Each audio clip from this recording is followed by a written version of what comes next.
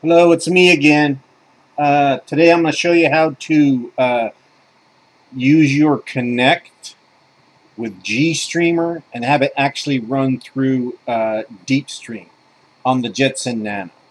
So first thing we'll do is I got this all in the GitHub repo, and I'll put a link to it so you guys can do it yourself.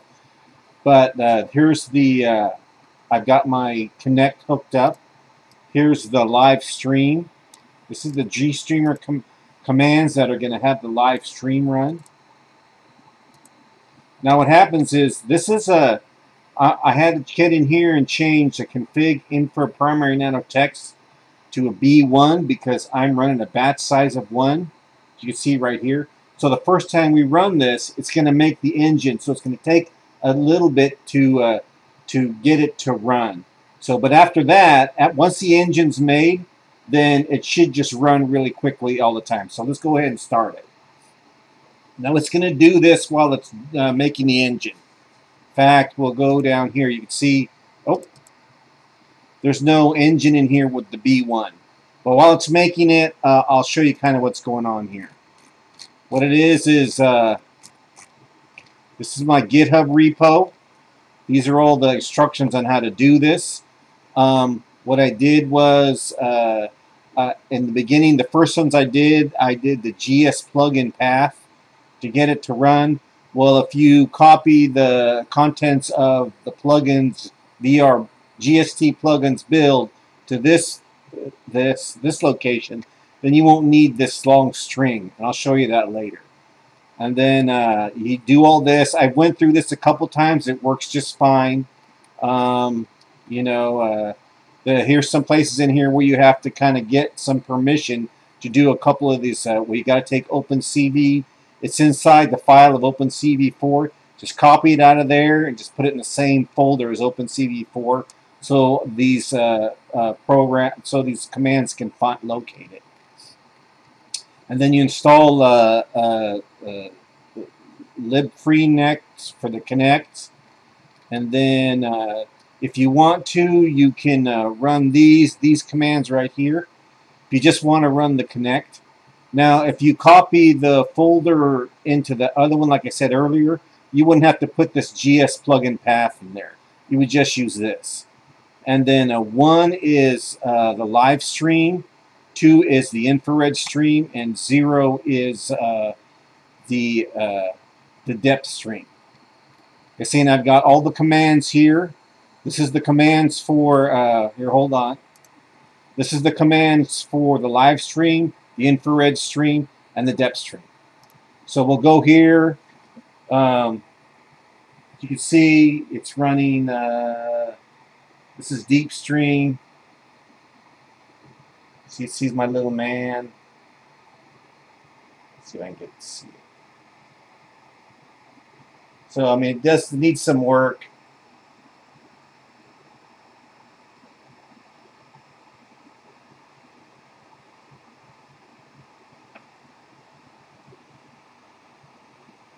But this is the Kinect running.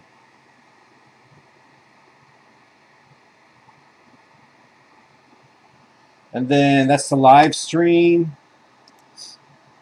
Like I say, now that we've got the engine built,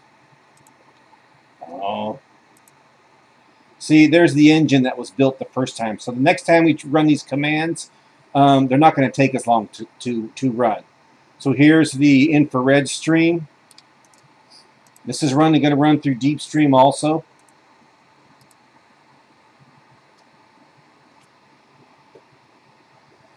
Like I say, it'll start up a lot quicker since it's already built the engine.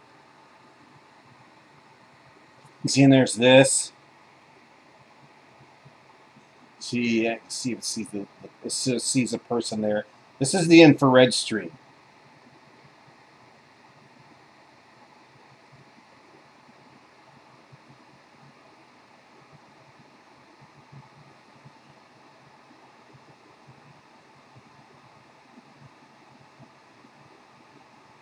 So it's not bad for running infrared through Deepstream.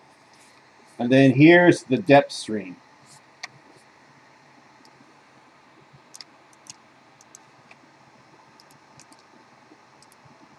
By the way, I'm being seated to here. That's why it might be a little choppy. So this is the depth stream.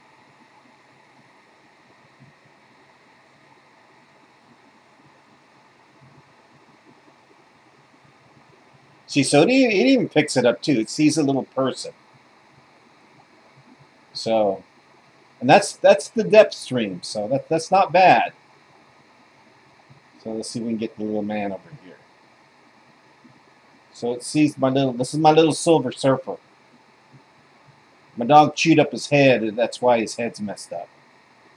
So that's the Kinect from the Xbox One running through Deepstream with GStreamer commands.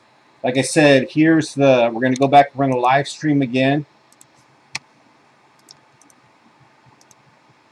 Like I said, it'll start up real quick now because we already built the engine. A little quicker. So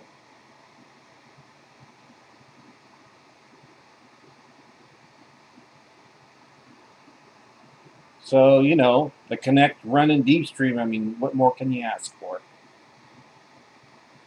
Like I say, I'll put a link to my GitHub repo on how to do all this. Just remember, when you run it the first time, it's going to take a little bit of time to build the engine. And then what I did is, this was a B8. I made it a B1 because we're running a batch size of 1. And you see in here, the batch size is in here of 1. And then all this other stuff is just to do the conversion to get the streams from the Kinect to run. So I guess that's about it. So, you know, good luck with it.